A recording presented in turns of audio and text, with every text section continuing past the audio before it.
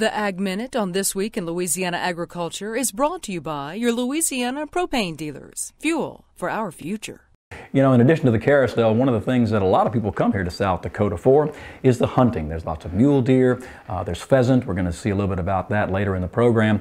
But, you know, when folks come out here to hunt, they want to take back with them a little bit of the memory of the experience they had here in South Dakota. And you're going to tell us a little bit about a woman who has made a career out of that. You know, they call her the Mean Woman, and she's pretty mean at what she does. Becky Martinmaas has a passion for wildlife and the outdoors. In 2006, this mean woman used her passion to turn a long-time frustration into a successful full-time business. Inside a quiet workshop, Becky Martinmaas brings the dead back to life. Okay, I'm done with this phase. An avid hunter, Becky says she grew tired of waiting for other taxidermists to finish her mounts, so she decided to take the business into her own hands. I just thought 2, 3, 4 years was such an unacceptable time lag between, you know, shooting your trophy and getting him back on the wall. In 2006, she turned her frustration into the Mean Woman Taxidermy shop. We'll explain that later. These days, her business is alive and well. I mean, I'm full-time, 7 days a week, and I still can't keep up. During hunting season, Becky mounts about 300 animals each year. Nothing is ever here longer than a year.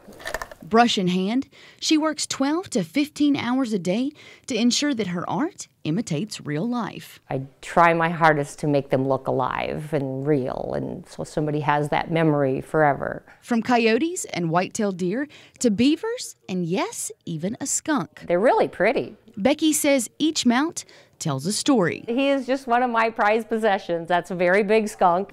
However, preserving these beautiful creatures comes with a few challenges. You have just BB holes.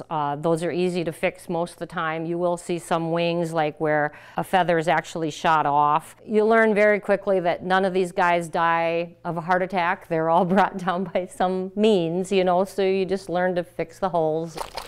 So you may be wondering, how can a lady with such a gentle smile be known as the Mean Woman? We named the ranch that a long time ago, and there is a long story behind that which I absolutely can't put out in public.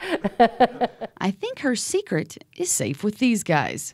The Mean Woman is licensed to mount all types of wildlife, including large and small game mammals, fish and waterfowl, and rodents. She says the only animals she won't take are family pets.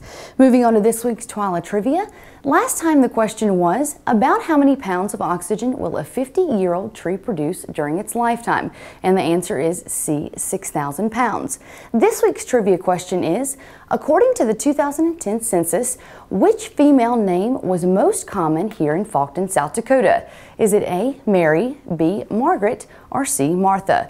To enter this week's trivia contest, visit our website, twilatv.org, submit the correct answer, and we'll send one winner a wonderful prize pack from our trip here in Faulkton with goodies from the Mean Woman Taxidermist and a handmade quilt from the Quilter's Corner here in Faulkton.